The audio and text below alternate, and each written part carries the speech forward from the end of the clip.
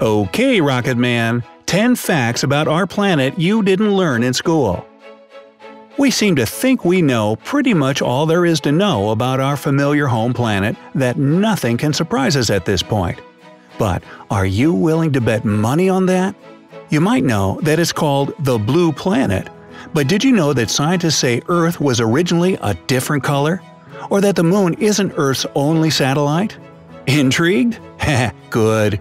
Then let's get to know our home planet a little better with these 10 little-known earthly facts. Counting down from number 10, the Moon is probably a chunk of the Earth.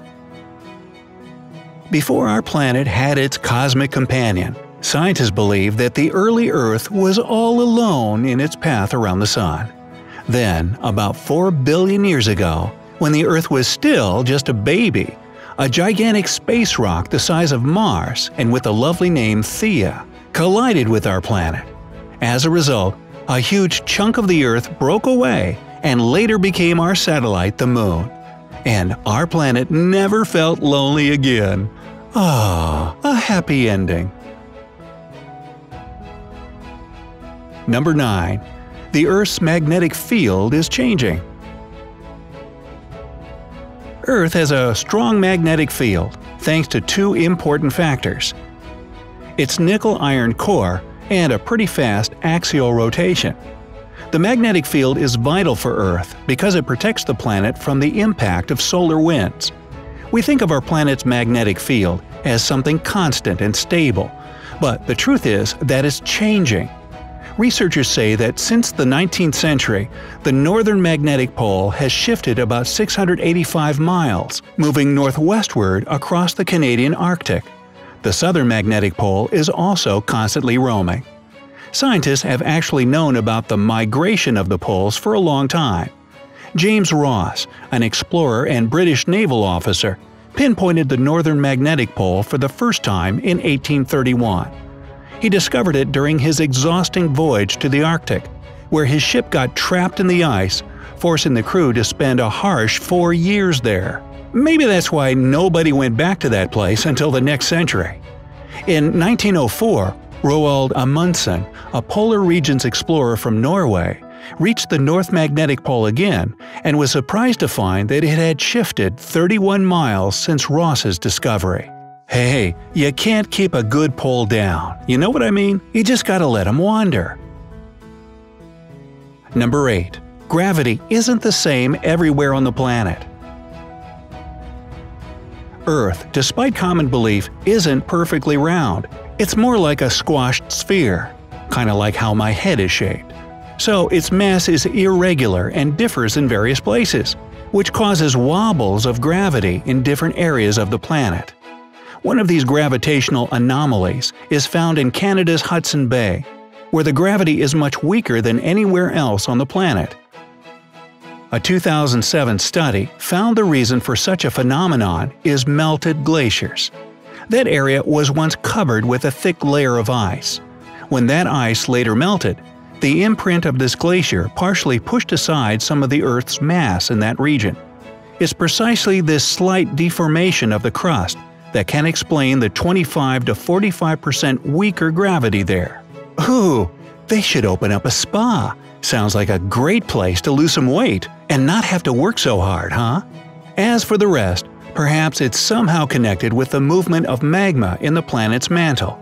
At least that's what researchers have predicted in Science Journal. Number 7. Earth had and still might have one more moon. Some scientists believe that our planet used to have an additional satellite. According to their research, a smaller celestial body, about 750 miles wide, orbited the Earth just like a second moon. It most likely crashed into our main satellite later on. Such a collision could explain why the two sides of the moon look so different from each other, one being heavily cratered and rough. Scientists also don't rule out the probability that one day Earth will get another satellite. Even today, there are tons of celestial bodies that follow the planet. They're mostly temporary companions though. But scientists say that the gravitational field of our planet occasionally captures even quite big asteroids that spin around the Earth for several months, or about 3 rotations.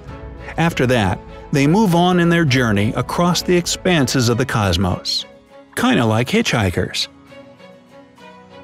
Number 6. There are moonquakes on the moon. Now, earthquakes, or rather moonquakes on the moon, aren't something from science fiction. They actually happen. They don't occur as often as those on Earth, but they are much deeper and closer to the center of our satellite, about halfway between the surface and the core. Scientists believe this phenomenon has something to do with the gravitational force between the Earth and the Moon. So we can truthfully say to the Moon, "Hey, your quake is not our fault." Get it? Fault? Alright, let's move on. Number 5. Our planet is covered in gold. Really? About 20 million tons of gold can be found inside our very own planet and in the seas. If all this precious metal could be extracted, it would be enough to cover the entire surface of the planet in a 2-foot layer of gold. And if we gave everyone an equal piece, each one of Earth's inhabitants would get 9 pounds of this treasure. But don't rush out to dig up your backyard just yet. The metal is extremely diluted. You can only get a gram of gold for every 100 million tons of seawater. But can't we at least try? Please? Number 4. Earth used to be purple. Now, Dr. Shil Desarma, a microbial geneticist from the University of Maryland, hypothesizes, which is a $10 scientific word for guesses, that our planet was once purple. He thinks that ancient microbes probably didn't use chlorophyll, but other molecules to process sunlight. These molecules most likely would have given a violet hue to the microbes, turning the entire planet purple. Man, Prince was born way too early. He would have loved that. Number 3. The tallest mountain on the planet isn't what you think. Now, this may seem shocking, but the title of the tallest mountain in the world might be stolen from Mount Everest. No doubt this enormous mountain reaches 29,029 feet above sea level, and there's no other mountain on Earth that stands so tall. But there is Mauna Kea, a mountain in Hawaii. It stands proud with its peak just about 13,802 feet above sea level. By the way, this makes Hawaii the second tallest island in the whole world. So, what are we getting at, you ask? That's much shorter than Mount Everest after all. True, but the thing is that the largest part of this over 1-million-year-old mountain is underwater. And if measured from the very bottom on the ocean floor to the peak, Mauna Kea is 33,000 feet tall, making it technically the tallest mountain on the planet. Aloha! Number 2. Earth has exploding lakes. Well, on the border of the Democratic Republic of the Congo and Rwanda, as well as in Cameroon, there are 3 deadly explosive lakes. Nyos, Monoun, and Kivu are crater lakes that are located over volcanic Earth. This means that magma lurking below the surface emits carbon dioxide into the waters of the lake. This carbon dioxide builds up in a thick layer at the bottom of the lakes until pressure gives way and it's released in an explosion. Now, it doesn't happen often, but if anyone is unlucky enough to be passing by at that moment, they'll be asphyxiated with the gas. Oh my! So it's really a farting lake that can kill you if you get too close. Hey, I have a brother-in-law kinda like that. And number 1. Earth is home to the most powerful volcanic eruption ever. The most powerful eruption ever recorded happened in April 1815. The heart of the explosion was Mount Tambora in Indonesia. This eruption was ranked a 7, or supercolossal, on the Volcanic Explosivity Index. This ranking is similar to the Richter scale for earthquakes and goes from 1 to 8. The 1815 explosion was so loud that even people on Sumatra Island could hear it, and that's about 1,200 miles away. Over 71,000 people died in this catastrophic disaster, and dark clouds of wet ash covered distant islands. Scary. So, which earthly fact shocked you the most?